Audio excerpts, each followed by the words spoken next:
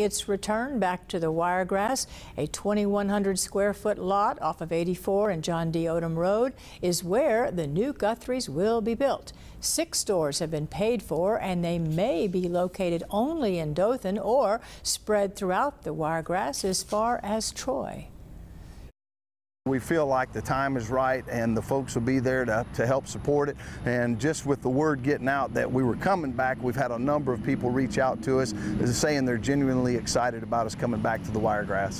And Clement hopes the restaurant will be open by the end of September and it will employ 40 people. Well, coming up next,